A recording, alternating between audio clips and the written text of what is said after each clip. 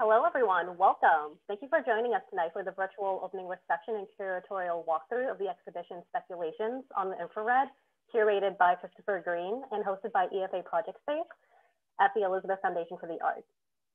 My name is H.C. Huynh, and I'm the operations coordinator here at EFA. My pronouns are she, her, and a brief visual description of myself. I am a late 20-something Asian woman with a black bob haircut with a fringe. I'm wearing gold-rimmed glasses, and I'm wearing a collared shirt with a psychedelic print with swirls of blue, orange, purple, and black. It's a pretty funky pattern. So during the presentation, we're asking everyone to keep your mics muted. There will be a Q&A session held at the conclusion of the program. During the presentation, feel free to drop questions, comments, or to give some love in the chat. EFA is an inclusive and affirming environment. Project Space is anti-racist and anti-oppression in all forms. And no hate will be tolerated here in the event. Tonight's event will feature visual descriptions and closed captioning. You can enable the closed captioning down in the menu on the bottom. And to make a land acknowledgement, this is Lenape Hoking, the Lenape homeland and gathering place for many Indigenous nations and beings. When the unceded earth rests again, there will be Indigenous lives here, as there are now and have always been. It will still be Lenape Hoking. We learn from the bedrock and commit to uplifting, honoring, and listening to those who are seen and unseen, present and future. So now I'm gonna hand this off to my colleague, Dylan Gauthier, the Program Director of Project Space.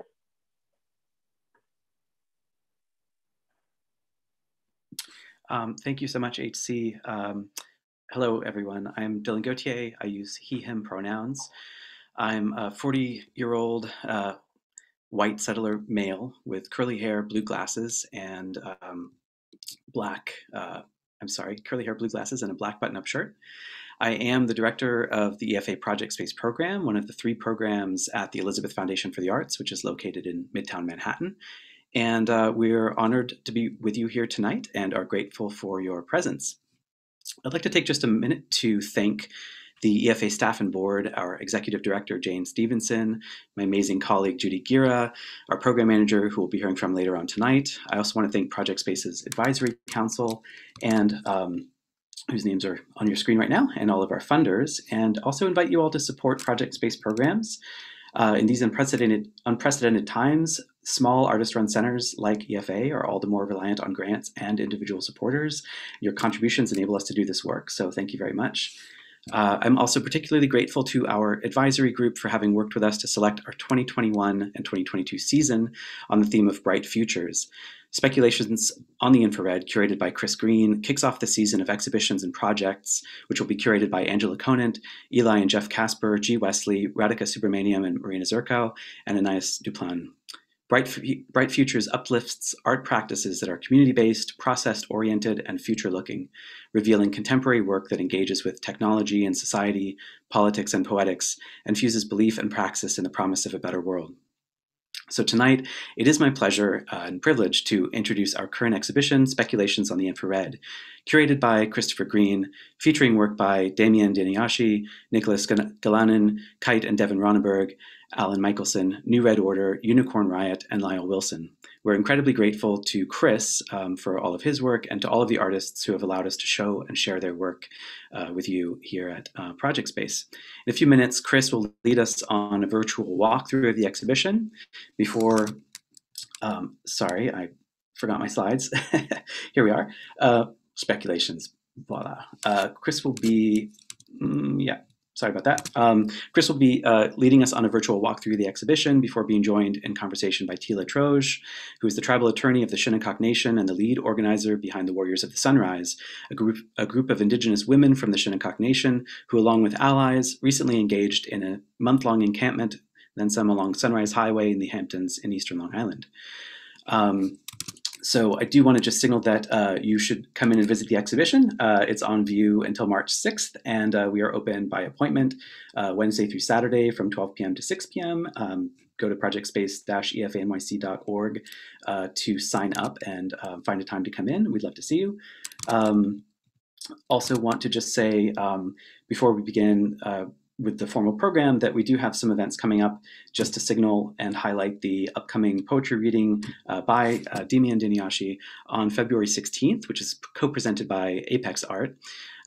There's a series of virtual conversations with correspondents across the continent that begins on February 23rd with Anne Spice, who is the acting assistant professor of geography and environmental studies at Ryerson University in Toronto. Treaty 13 territory will also be hosting a forthcoming workshop and public program with Yupik choreographer Emily Johnson, who is currently based in New York, Lenape Hoking, and releasing a catalog at the close of the exhibition on March 6th, which will be available online for purchase or download. So check out our website for more information on that and for our upcoming events, which I hope you'll be able to join us for as well. Thank you all very much for being here, and thank you to all the artists. In passing the mic to Chris, who will introduce and talk more about the works in the show, I just wanted to put up this image so that you can see it clearly. This is an image by the Haisla artist Lyle Wilson. And just to give a visual description for those who would appreciate that right now, but I think for all of us to kind of meditate on what makes this such a fitting lead image for the exhibition and for the relationships that Chris will be expounding on that are revealed in the time that we're living in. Just to describe the image as the figure of a bird with its wings outstretched, painted in a metallic shade. It floats on a black backdrop with a second set of wings in blood red hues overlaying the first one. There are yellow and red splatter marks along the bottom third of the image.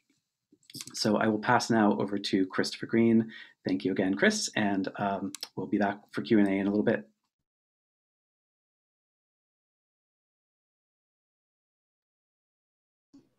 Well, thank you so much, Dylan, for that introduction, and thank you, HC and Judy and the rest of the team at the Elizabeth Foundation for the Arts for inviting me to bring this exhibition to the project space.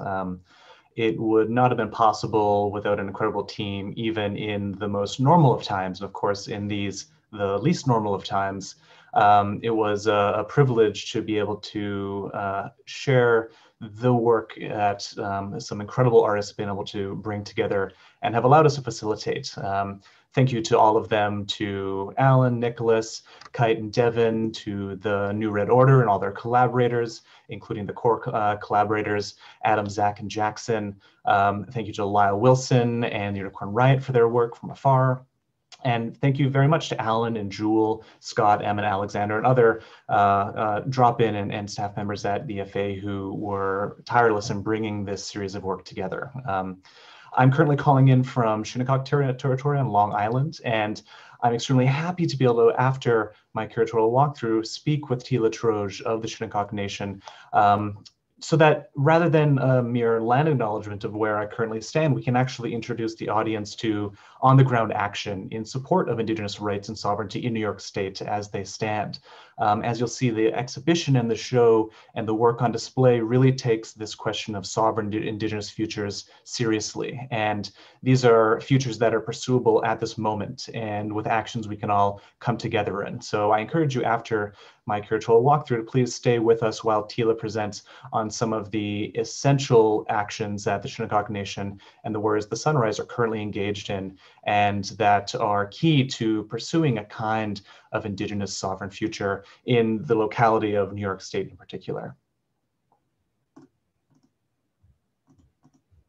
The exhibition, Speculations on the Infrared, is one that explores tactics of speculative Indigenous futurism, those that foreground and redeploy what is a truly subsumed and repressive nature within the settler colonial state, namely the nature of the settler state to the colonized peoples, and to take that nature and that subsumed relationship and see it as a potential tool for sovereignty. This exhibition considers the infra of infrared as not only that which is below, as in the spectrum below visible light, but also that which is further on, that which is beyond. And the works in this exhibition speculate on how some of the latent desires for indigeneity and the subaltern indigenous DNA of the settler national mythos can be aestheticized to imagine new sovereign structures in our time. The exhibition asks, what kind of decolonial futures are imaginable when the elements of national narratives that are subsumed by the colonial process can be harnessed into the service of indigenous sovereignty? It asks, how can robust futurist tactics exploit the realities of the appropriation and the consumption and the desire for indigenous culture that define so much of the settler colonial structure? Speculations on the Infrared explores how some tactics of speculative indigenous futurism can be less fantastical or science fictional than they can be confrontational of the subsumed and repressive natures of the colonial state, of its relationship to colonized peoples, and to foreground those natures as potential tools of sovereignty. This exhibition proposes that while indigenous futurism has many manifestations, those which are pursuing different indigenous futurities, those which recognize indigenous people to already be living in a kind of post-apocalyptic landscape of despoiled treaty relations and rampant extraction, those are the ones best suited to envisioning new sovereign structures. And by working from that premise, the premise that indigeneity underpins the colonial nation state's identity formation and really its basis cultural desires, the works in Speculations of the Infrared suggest that there is a strategic decolonial position to be gained from that subaltern power. It's influenced by important leading scholars in indigenous studies, the work of people like Glenn Coulthard and Audra Simpson, who in their work point out the nefarious impact of the politics of recognition, or what these authors point out is the granting of visibility and inclusion to oppressed peoples, indigenous or otherwise, as a strategy of maintaining the status quo without actually righting colonial wrongs or returning land or other consequential material actions. It's of particular importance to recognize the nefarious acts of the politics of recognition in this moment when, among so many cultural institutions, we have seen a new rush to acquire and represent indigenous artists in particular, in often the name of diversity and inclusion. Yet at those institutions, there is still a deep unwillingness to address the structures that resulted in the centuries-long exclusion of those artists and the art of their peoples and cultures and heritage in the first place. The artists in this exhibition are all accordingly quite wary of visibility as a necessarily positive position, and they're wary of colonial consumption that mere recognition and inclusion can bring. As we'll see tonight, and as the exhibition shows, these artists instead opt for strategies of misdirection, of inundation, of refusal and obfuscation, and trouble that position of visibility in many different ways. The exhibition is really organized into three areas. The first area, as we'll see in a quick swing through, includes the work by Nicholas Galanin, the New Red Order, and the print that Dylan really beautifully organized and described at the beginning. This central pairing is one of the central to the exhibition. Before I go any further, I'll be giving as many visual descriptions as I can as we move through the exhibition, through the tour. I should say that I am a white settler man in my early 30s who is wearing a faded navy blazer and a black t-shirt with long-ish brown hair and a typical pandemic isolation beard. The slide that I'm currently showing has a pairing of the print by Lyle Wilson as described by Dylan and a TV screen on one white wall, which is displaying an image in infrared view.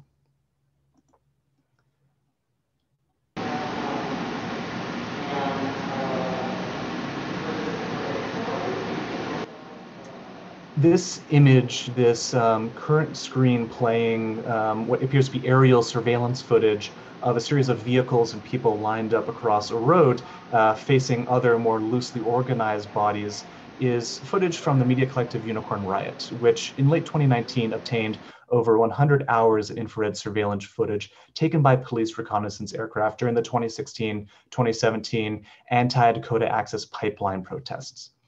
The footage, which alternates between color and grayscale infrared, is redolent of US military drone strikes in the Middle East, but here we can see the outlines of teepees, tented dwellings, and other silhouettes that identify the sites as the Sacred Stone and Oseti-Sakowin camps near the Standing Rock Reservation.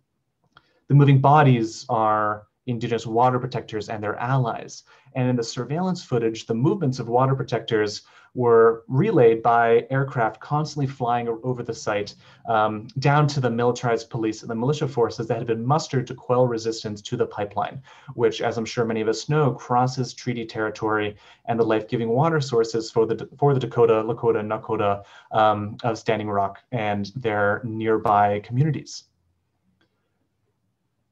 In late 2019, this footage inspired the premise of this exhibition. Not just the surveillance of Indigenous bodies by the militarized state, which is a very regular thing in the history of the United States, Canada, and other settler nations, but moments in this infrared feed when the surveillance footage is obscured and disrupted. Elements and times when cook fire smoke, when tear gas, when surprising natural encounters disrupt the flow of the surveillance footage. There's amazing moments when the reconnaissance vehicle actually begins to follow a herd of bison away from some of the protesters. It's kind of captured by the movement of natural animal beings. Most important for this exhibition are moments in this footage when the confrontations between the water protectors and law enforcement at the frontline barricades begin to escalate, and when many violent tactics such as flashbang grenades and sound cannons become visible. This, for example, on the screen right now in the black and white footage are a series of barricades and the protectors facing police opposition. Some of these images are famous ones from the media coverage, more mainstream of the protests, particularly those when the police began spraying freezing water on the Indigenous defenders and their allies, which is lethal in below freezing temperatures. Yet in the infrared footage, this brutal police tactic actually begins to undermine the surveillance. The water begins to mask body temperatures from the thermographic technology of infrared capture, making the bodies of the water protectors actually invisible to surveillance. Their body temperatures drop. They're no longer visible in the camera. So in the footage, which is about a 2-hour loop in the gallery space, Indigenous bodies actually disappear from view. The water cloaks them and cloaks the protesters from the colonial police state's machine vision. And this visualization comes to be a central premise of the exhibition, that there is a power in the resistance and a strategic position to be gained from a lack of visibility. The artists in this exhibition are likewise wary of that kind of recognition and visibility, and in their included works offer many different aesthetic tactics for investigating and operating below that surface of the visible, below the visible spectrum, which is perhaps an advantageous point, not only for resisting consumption and co-option by the liberal settler colonial nation state, but also a robust direction from which to pursue sovereign Indigenous futures. Here we're paused again on the untitled #1 print by Lyle Wilson, which dates 1986, as Dylan described, a image of Wiget, the raven trickster from Haisla tradition, who is executed in what is known as historic formline design on the northwest coast. There's red curvilinear designs, which have been fragmented over top of a gray complete version of this design, and blood red lithographic splatters beneath. In this print, which is early from the career of Haisla artist Lyle Wilson, Wilson visualizes this often violent relationship between Indigenous and settler colonial political orders. The red and gray image of Wiget, who is the famed trickster raven, is superimposed, but here, as we can see from the central white target symbol, Wiget has been targeted and the red form line has been shattered. The drips below are blood-like and suggest a connotation of violence. And Wilson here visualizes the tensions that were emergent and ripe in the late and mid 80s. Tensions between settler and Indigenous communities, particularly in the United States and Canada, which would in fact anticipate conflicts like the famous Oka crisis and the Gustafson Lake standoff, which came only a few years later. The blockade and land occupation tactics being used by Indigenous activists during those early confrontations in the late 80s and early 90s are seen in much recent frontline activism today, from Wet'suwet'en to the blockades in support of the Wet'suwet'en camp, to the actions at the Dakota Access Pipeline protests. And they're a kind of resurgent political action that renders asymmetrical relationships between the settler state and Indigenous communities quite obsolete. And likewise, the asymmetries in Wilson's print layer contemporary and historic aesthetic orders. They relegate Wiegit's or Raven's wholeness to the background in part, yet as we can see, the gray nature of Wiegit is waiting in the background, waiting to emerge with the light of the sun and the stars still held in his beak. This is in this image reflecting the print over to the installation of the New Red Order, their pro-generator reflection. And in that emergent visuality, there's not only a mixing of what you might consider Indigenous and mainstream visualities, but Lyle Wilson's really showing that even in the breakup of Indigenous culture through the oppressive histories of settler colonialism, there is a place in which it can emerge in a new light, just as Raven brought the light of the light in the sun to his people. 5-1-3-6 for 1400. Here's 12, 2 Pueblo items. There they are, and phones are coming in here. We can start this at 2,000 only. I'm going to reduce the sound to the background, but just to the other side of the pairing of the Standing Rock footage and Lyle Wilson's print, is installation by Tlingit and Nungaak artist Nicholas Galanin. It's titled Fair Warnings, A Sacred Place. And this is a work that I think operationalizes absence in an extremely powerful way. It's a photo and audio installation with the audio we're currently hearing in the background, which asks the audience to imagine the future lives of Indigenous cultural heritage in communities that are often sold for profit in the cycle of cultural consumption. The photographs you see cycling through depict empty display cases from the Northwest Coast Hall at the American Museum of Natural History, which is currently undergoing reservation and were photographed while the belongings from the Northwest Coast Hall had been removed to storage in anticipation of that reconstruction. You can see in the gray padding and matting of the display cases the faint silhouettes, which are all that remains of the belongings that filled the gallery. 3,800 now. Audio recording that we're hearing in the background consists of auctioneers from different auction houses who are collecting bids at sales of Indigenous and other non-Western art and material culture. They issue every now and again a fair warning, the last chance to bid before the hammer drops to close the sale, and presumably for 4,000, if no more, fair warning. Fair warning. Presumably to send the belongings to a new private collector. And for the piece, the pairing of these hollow displays, the empty cases, and auction transactions speaks to the theft of ancestral belongings from Indigenous communities by museums and private collectors alike. Yet, in this exhibition, the striking images of the empty museum hall also proposes another potential future, another futurity in which museum storage rooms are emptied and the collections are returned to Indigenous communities. And Galanin is an artist who often plays with the role of cultural heritage and the ways in which the consumption of Indigenous material culture can be played and operationalized and often turned in the service of what Galanin pursues as quite sovereign visual creations. And here he's really interested in how the communities, the source communities of these halls maintain what he calls the capacity to see without being seen, and the desire to exist without being fed upon. A Hopi doll. And so in the juxtaposition of auction lingo and these empty display cases, we see a space in which a different kind of future than that which is necessarily being heard and sold and hammered down is available. 1,000 here. And Native American impersonator. I'm an accomplice to Indigenous people, and for the purposes of this video, you can think of me as their proxy. Hello. Hello, I'm Jim Fletcher, award-winning actor. That is the audio from the central video of the New Red Order's central installation in the exhibition, which is a recruitment station. The video is titled Never Settle, and it's an ongoing digital video that operates as a kind of recruitment infomercial.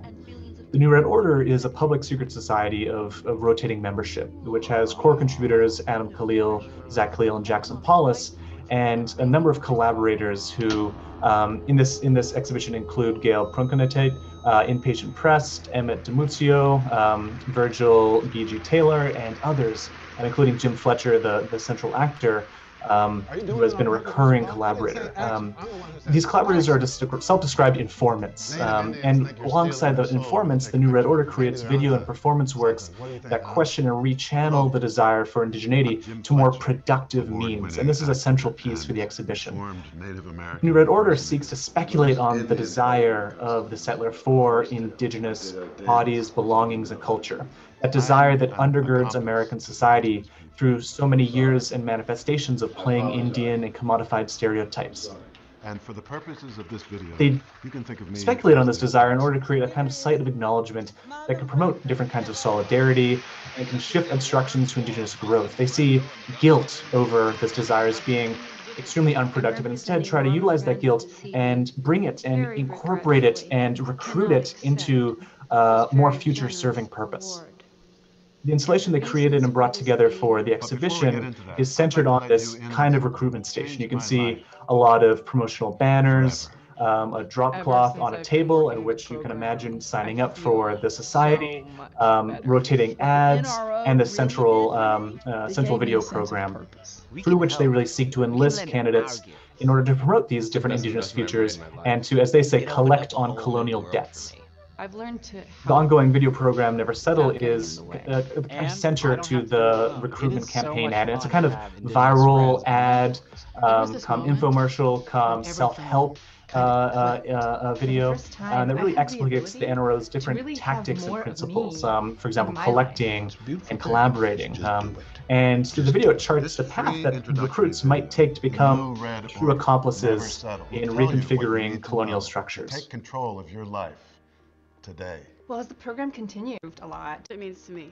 It's a to I'll grow move it slightly forward just to show and pause on this window installation we see behind the recruitment station. This is a new vinyl window installation, a recurring motif that the New Red Order has taken advantage of in their different installations that not only throws a kind of red glow into the exhibition space, especially when the sun is out, it really glows red into and washes over the rest of the work, but it also kind of acquires a red lens onto the outside, and some of the visuals of the Manhattan streets taking on this red tint are really striking. It's a series of images of kind of rotating windmills, beavers, barrels, things that are reflecting the New Red Order's directive to its informants and its recruits, which they suggest commit crimes against reality, and namely commit crimes against settler colonial reality. I've been able to access To the left of the installation, you can see a wall that's been painted in equal areas of white, yellow, red, and dark brown, almost black, which is covered in images and different collected objects and TV screens, which are paraphernalia and a kind of background to the origin of the New Red Order.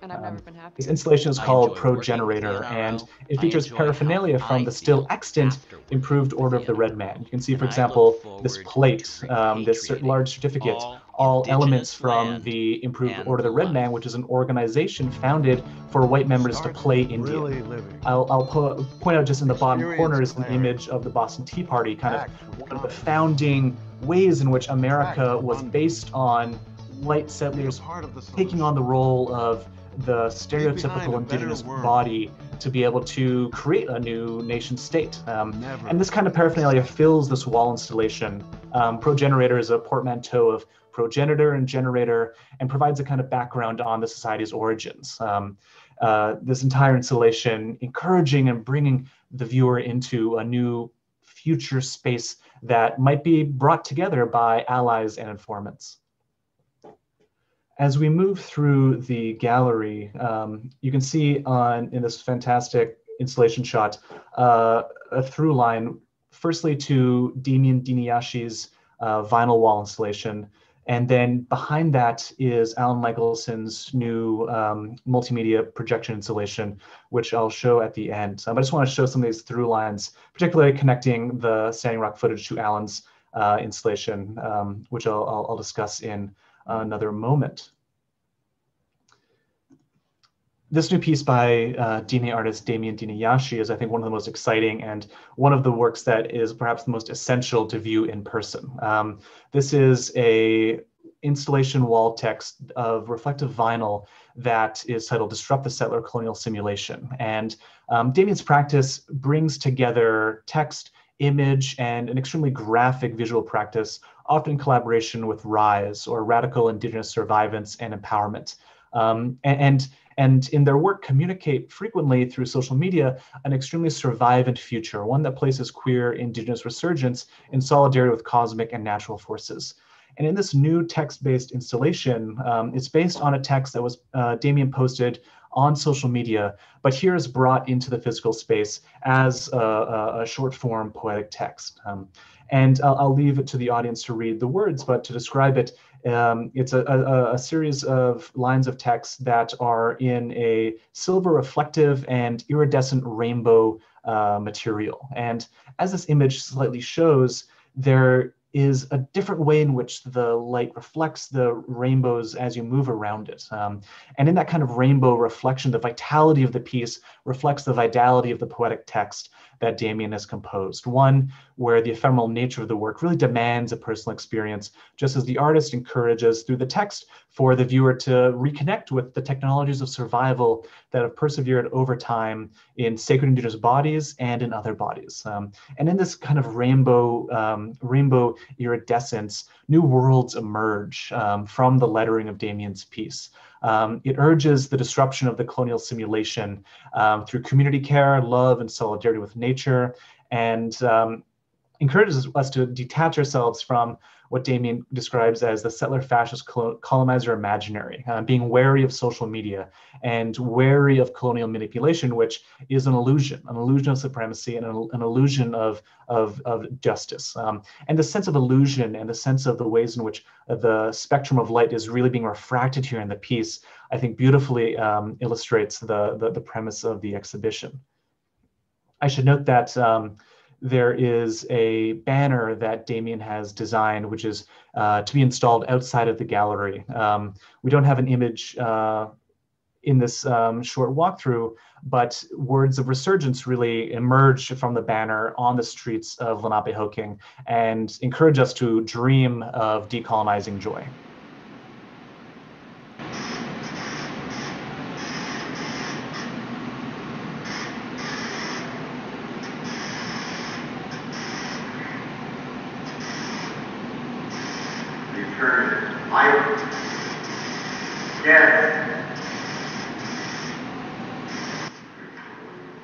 Right next to Damien's work is this new piece by Kite and Devin Ronneberg titled Fever Dream. And if Damien's work is about disrupting the simulation of settler colonialism, this new piece by Kite and Devin is a kind of simulator.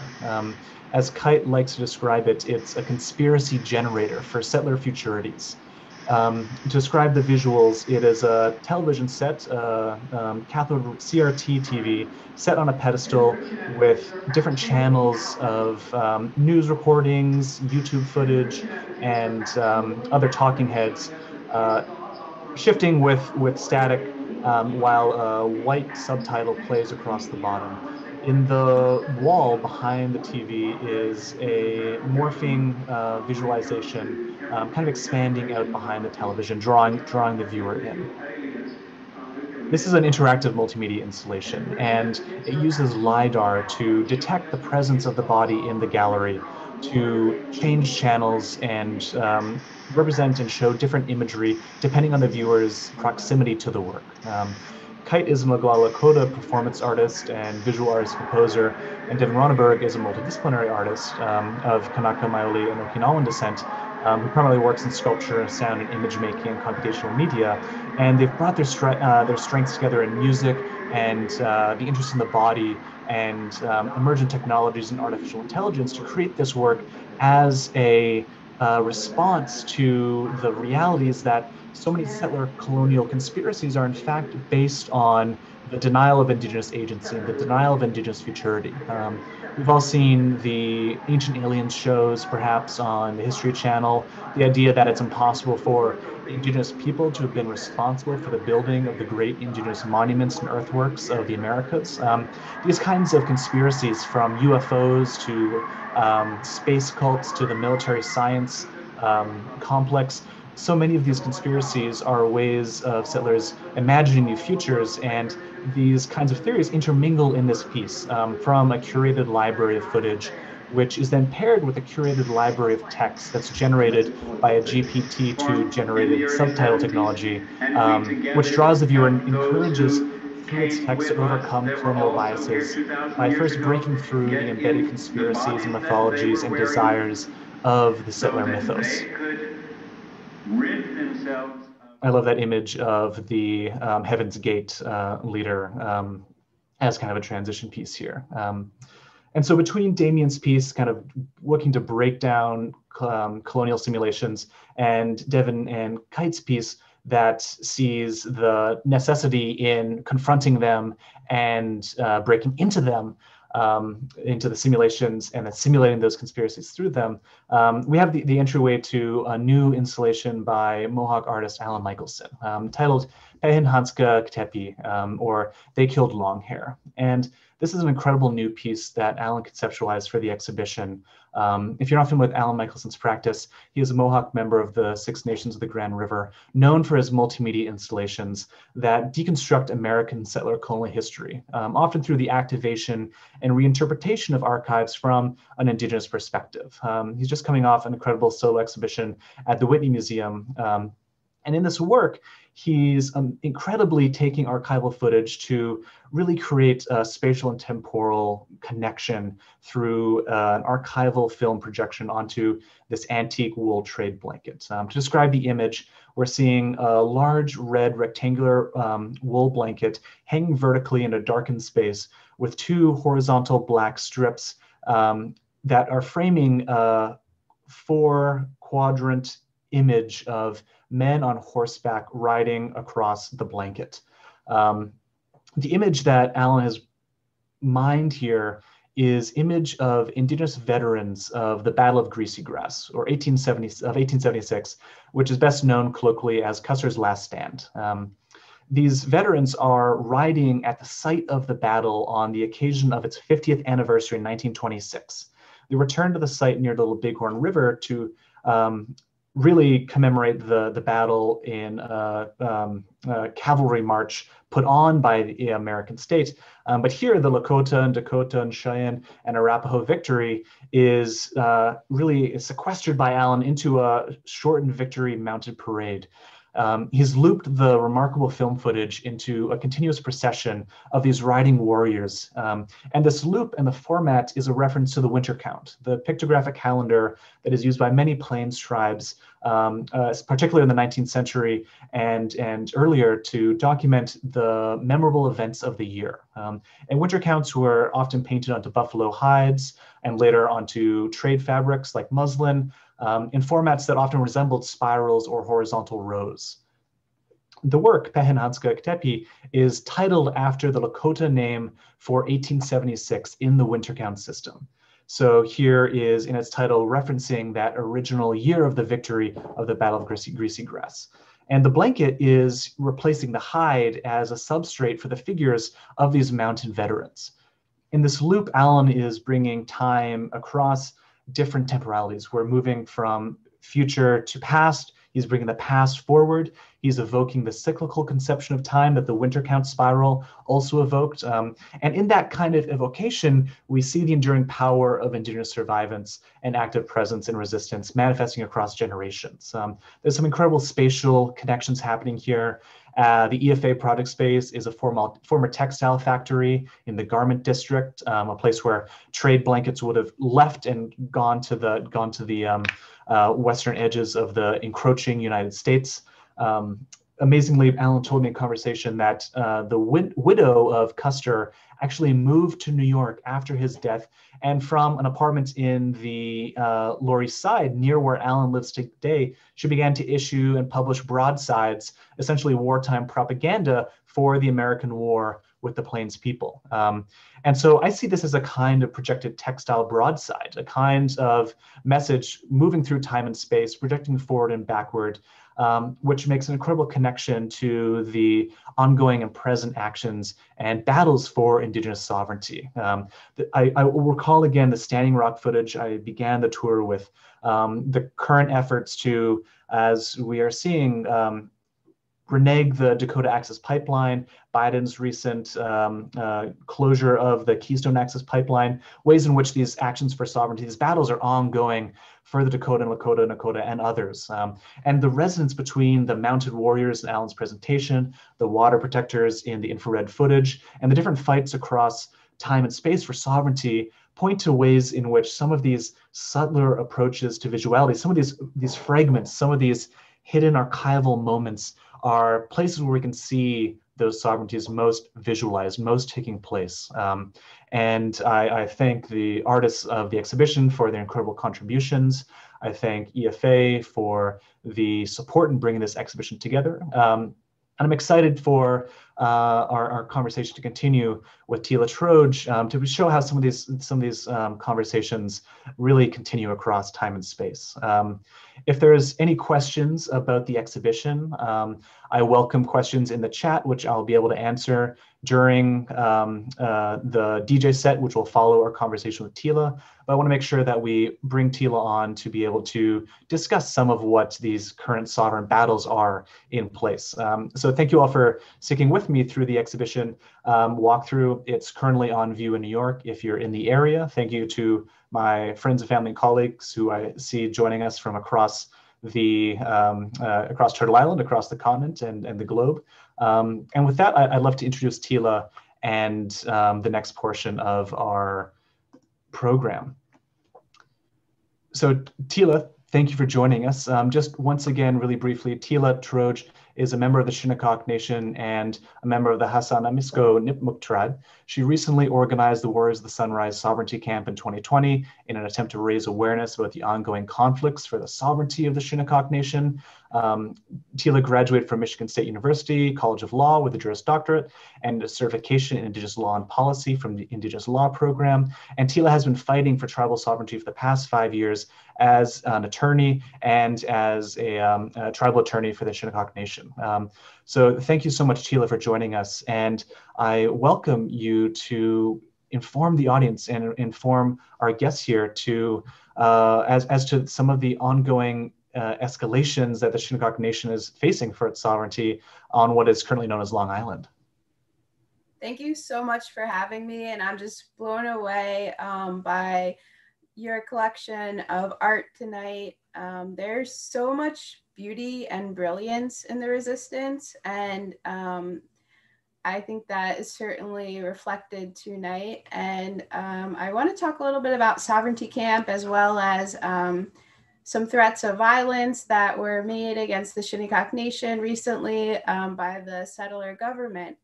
And so for those who aren't aware of the Shinnecock Nation, we are a small tribe on the east end of Long Island. And we have about 2,000 members. We have around 800 acres of territory. And we got our federal recognition in 2010, and since then we've been steadily nation building and increasingly looking to engage in economic development as a means to provide for the general welfare of our tribal members. And so one of our first projects to really get off of the ground was a monument sign.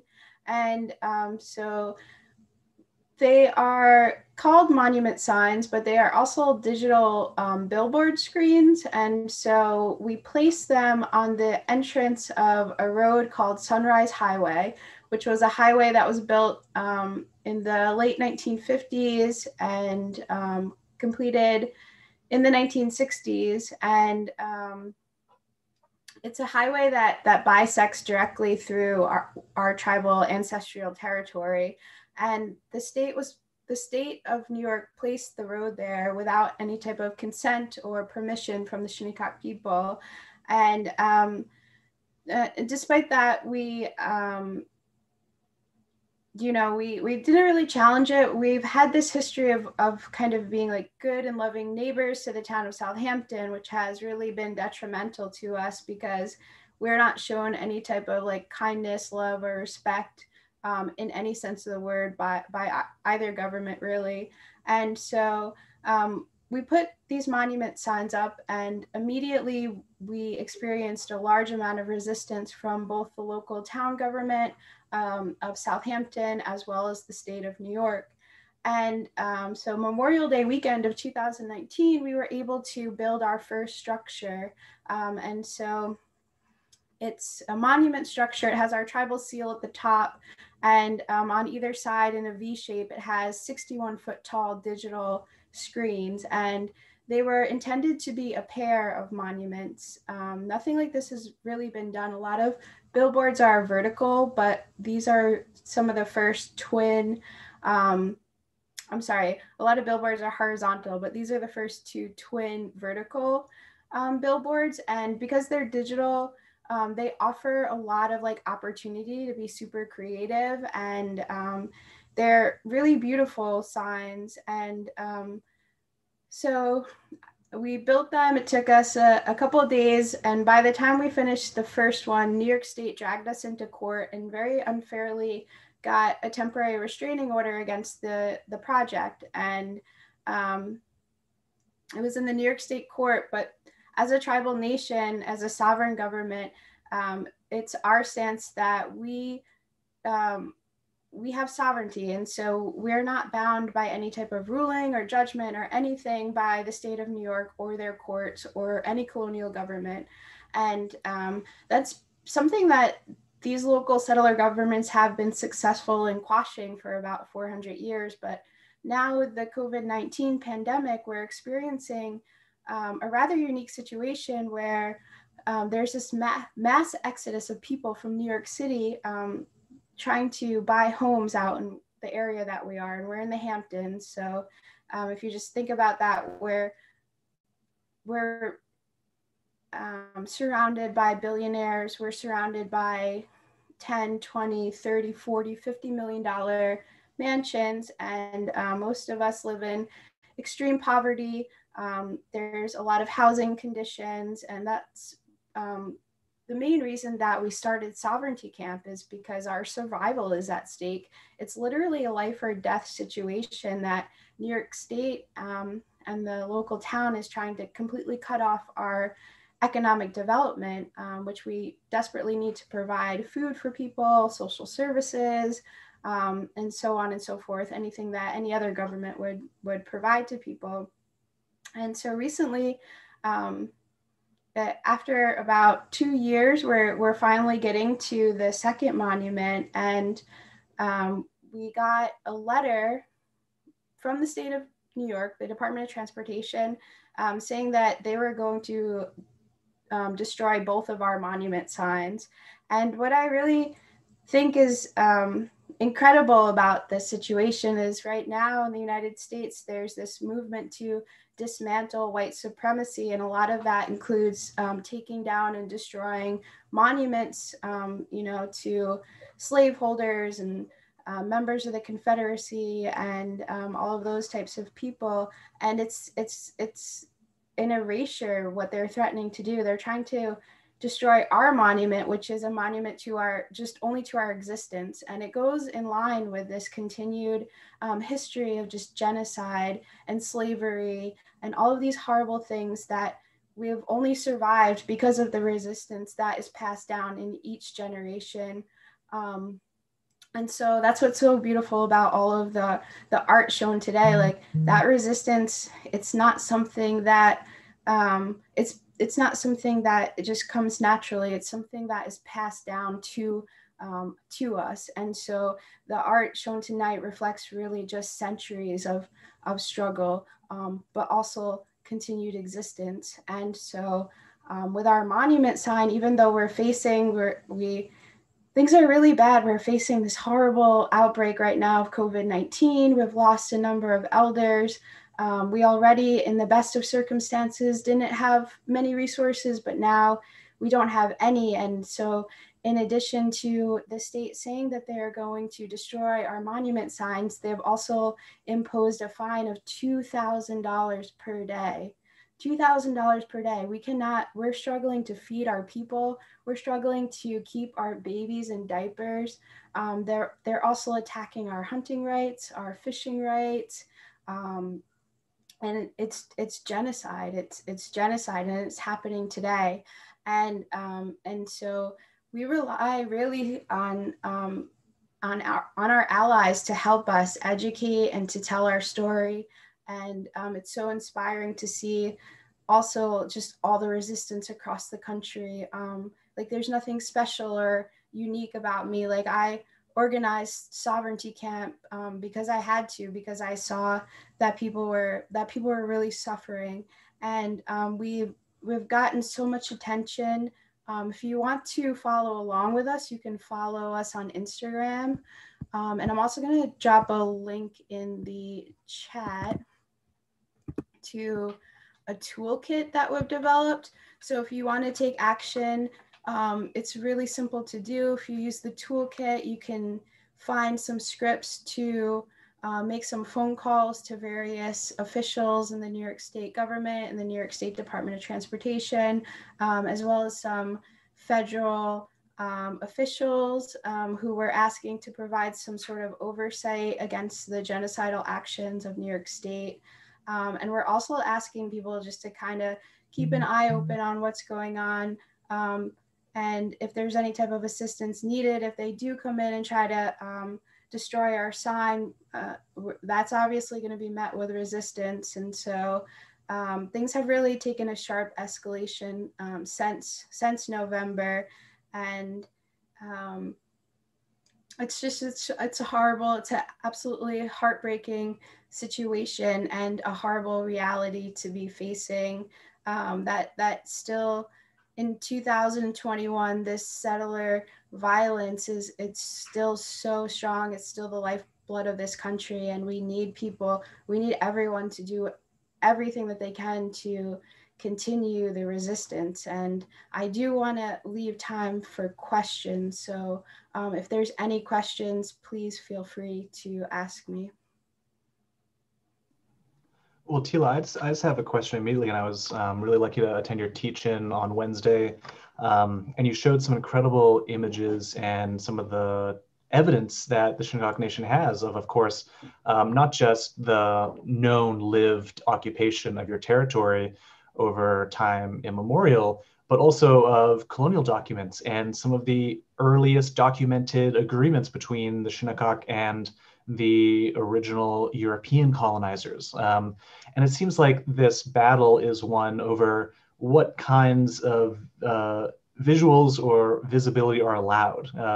The United States government, the New York State government don't want to acknowledge the realities of the maps that previous colonial governments drew and that different trade agreements were organized around. But then they think that you're too visible in what the signs are doing and what the kind of like visual markers of occupation and presence are achieving. So how do you see, and what can the Shinnecock Nation do about this kind of refusal to acknowledge certain kinds of evidence, but demands for other kinds? What are some of the tactics around this question of what visual materials the colonial government will even allow can you take? Exactly. And so I actually spent 2 years doing land research before we built this monument. And I just found a stack of documents, a foot deep, all proving all maps produced by the colonial governments, indicating that our land is Indian land. And so the reality that they try to shift, it really bends reality. And the arguments that they make, they say things like, well, you're not actually Indians, and so therefore you can't have any Indian land. And it's like, we've gone through like 30 years of extensive study and documentation by the United States government that proves exactly otherwise. And so To go to your point, putting up these monuments really kind of pushes us out of our comfort zone, and it puts us back on the map. And these monuments, they're iconic, and people know that they're entering the Hamptons as soon as they see those boards, and they make a very powerful statement that you're entering Shinnecock territory, and it's a reminder because we've just been totally erased. You know, the narrative of the vanishing Indian that was covered in one of the exhibits. It's something that we faced for decades. The local newspapers would say, last of the Shinnecock Indians has passed on. And so it's how they've been effective in stealing our land for so long. I mean, a lot of the land thefts people can't put into space. It's so hard for people. They think, oh, that was in the past. It was so long ago. But the land theft that we're protesting with Sovereignty Camp and the monuments, that was stolen by New York State in 1959. That's not very long ago. And our other major land theft was in 1859. And I think our oldest Shinnecock tribal member, he's a bit over 100 years, but like he was alive during like all of this. And so it wasn't something that was so far in the past that we can't even conceptualize it. These are like recent things, but the history, like you see in the Hamptons, a lot of like reality TV shows are starting to focus on like selling homes in the Hamptons, and these people really believe that history starts in 1640 when they arrived, and there's like this rich culture that existed across this entire continent before the arrival of these European settlers. And so a lot of the work of the resistance is to reclaim our place in the narrative, put us back on the map, whether that be an actual map or a map of like time and showing how we relate to each other. And just we have to, you know, so much damage has been done in the past 400 years of colonization, but there's still opportunity to restore balance. When you really look at the larger time span of things, it really hasn't been that long, and there's still a possibility to work together to learn again how to treat people with kindness and generosity and cooperation. We don't need to continue going into the future with this control, this domination, the slavery, the genocide. It's still happening. It's not something that you just learn about that happened in the past. It's still happening now.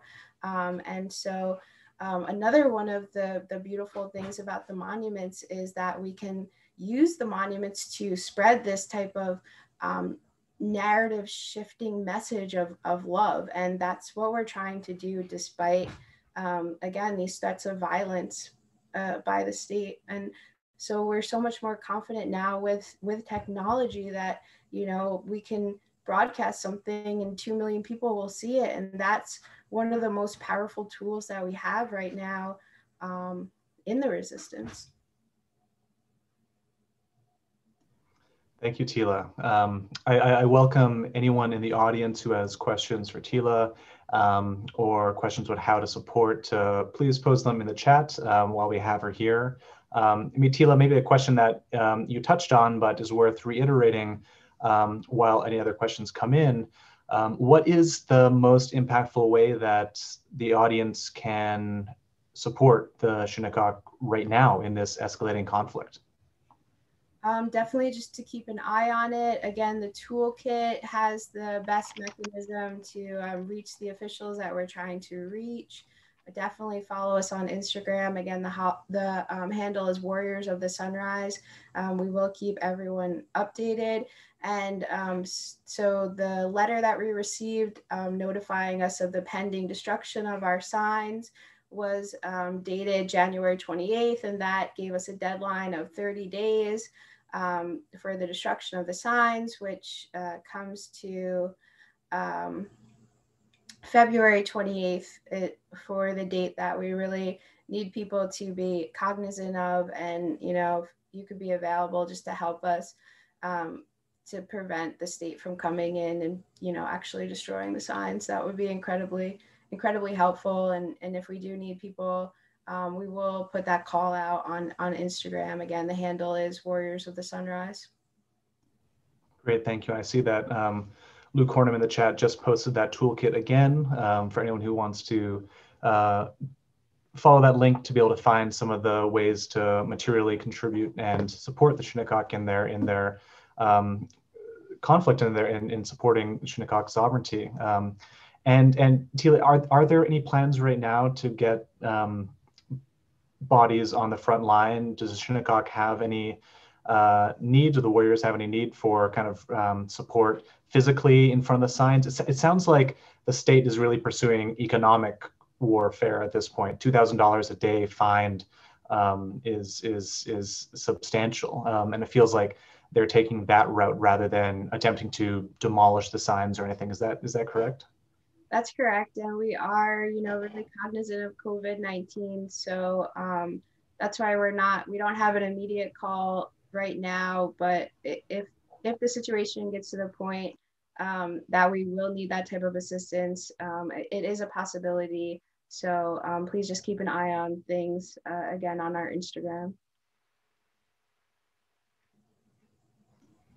Great, thank you. I don't see any other questions coming up in the chat. But if you do have any questions, please follow the toolkit, follow some of the resources that Tela's provided. We're so thankful to have you here, Tela, tonight to share and to broadcast this call of support. And we hope that as many people in our audience as possible will follow those links and will join in this. And to above all, bring more, ironically perhaps, visibility and bring more attention, bring more eyeballs to this case. Because this is, if anything, a place where public policy can be impacted by a wide call. I think I see Dylan has a few questions coming in from YouTube, so I'm going to turn to Dylan for that.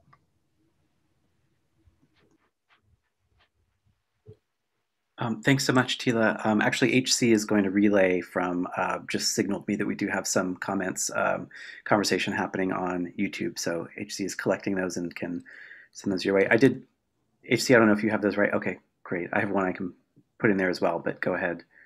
Do you want to jump in, HC, or should I? I can jump in, sure. So there's Janine Cooper via YouTube, and she just made a comment saying, thanks again for providing a platform for Native people to share art, gain visibility, and acknowledgement that the devastation continues. My heart was broken when I learned the Shinnecock plight.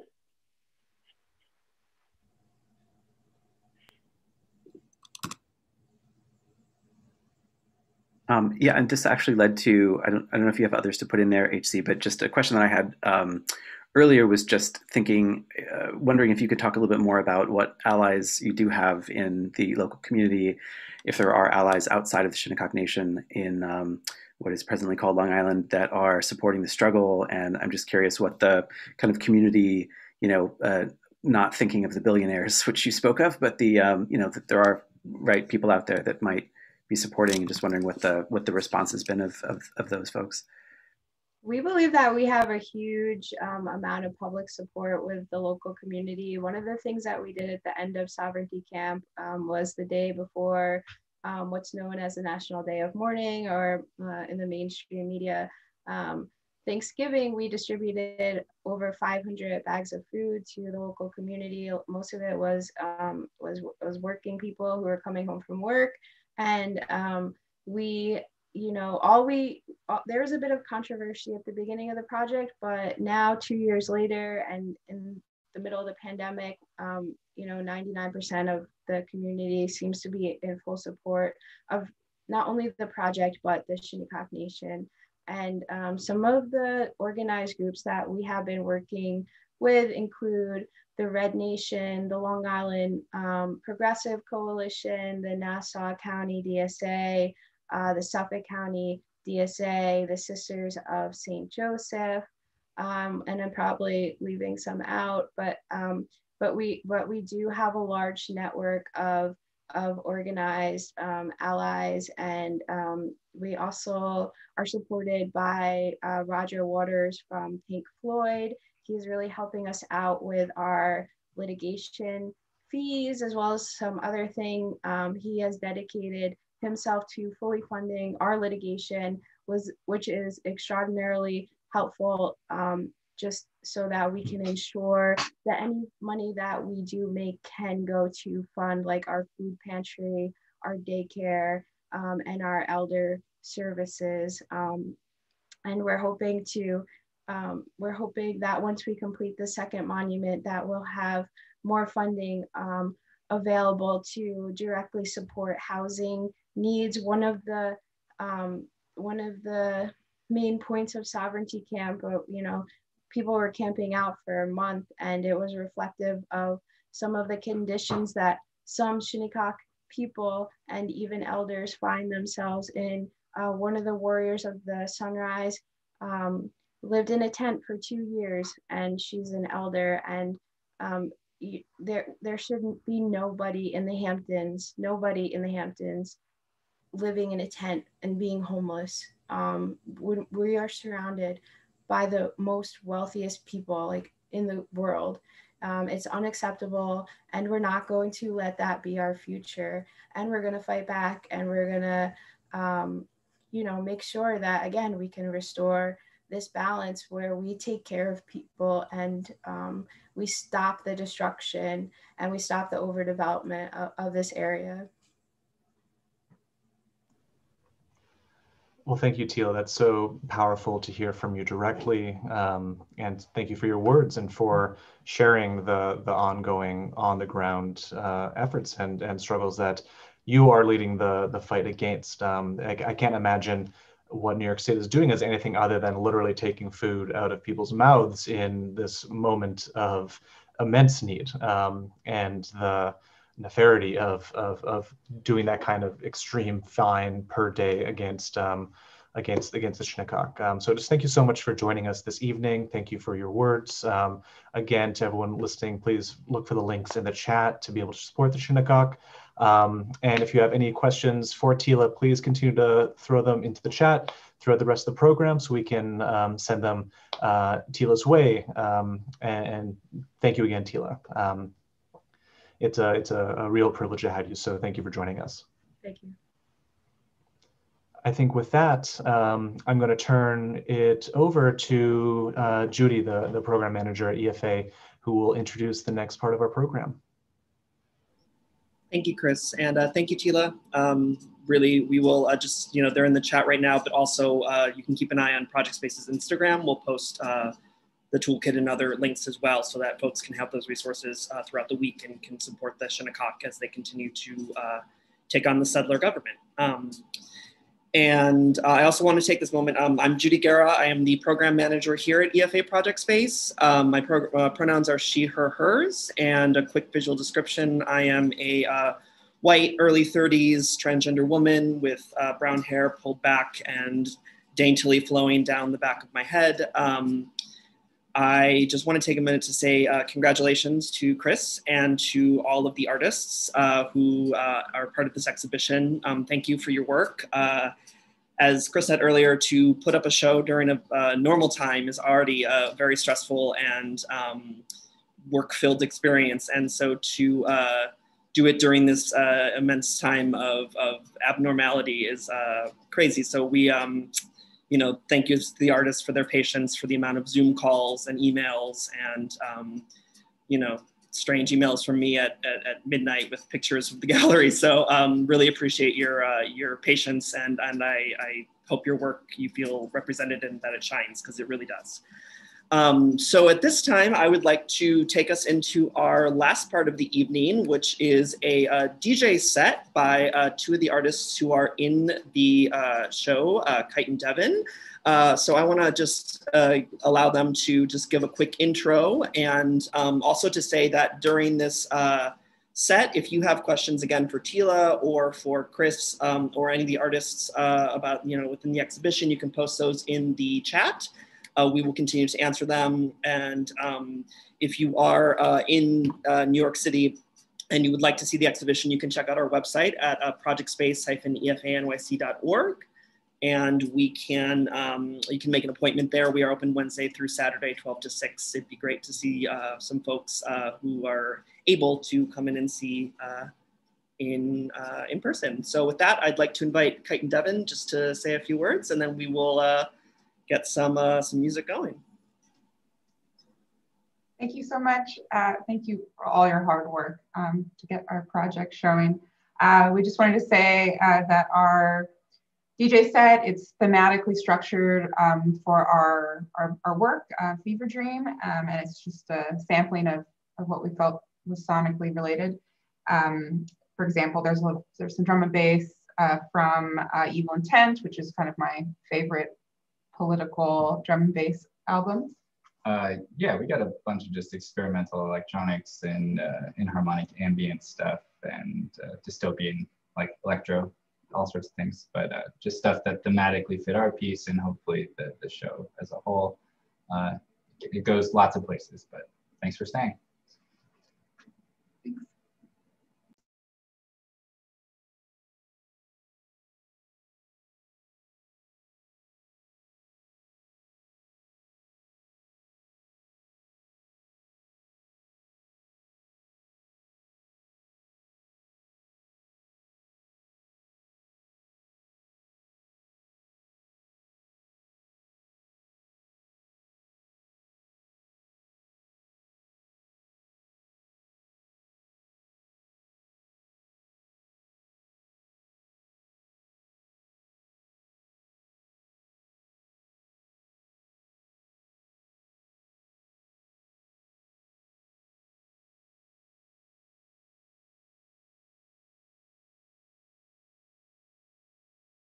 Give me 1 second. We're just having some technical difficulties here. My bad.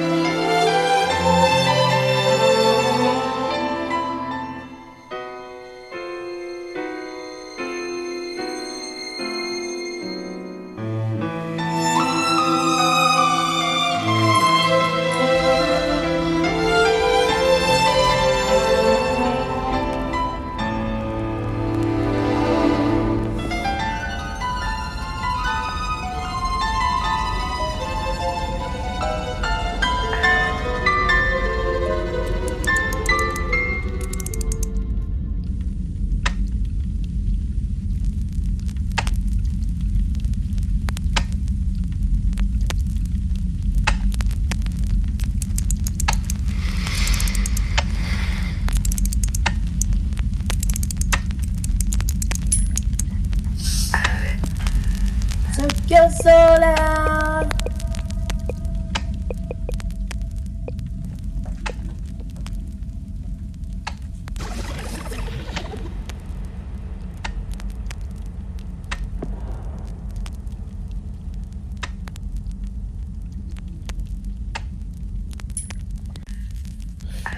To feel so loud.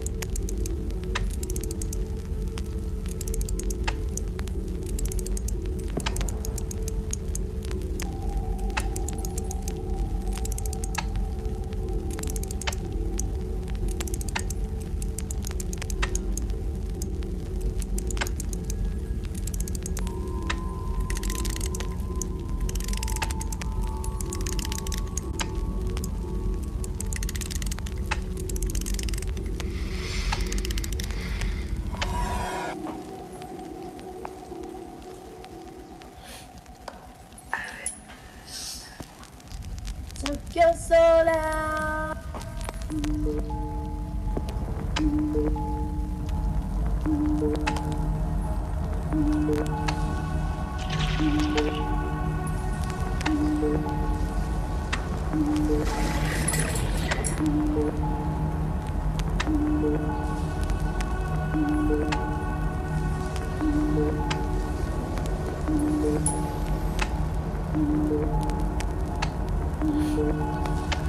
So loud.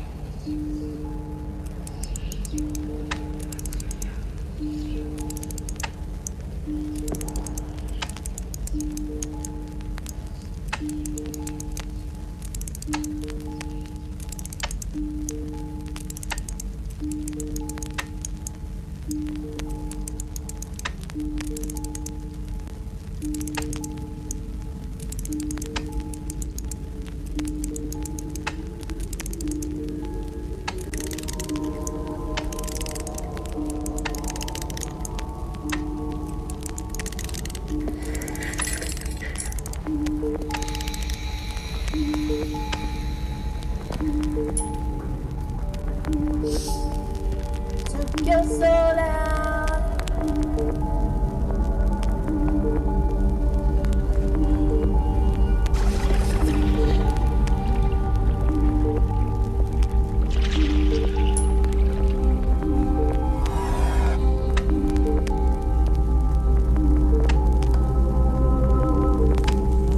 Got it.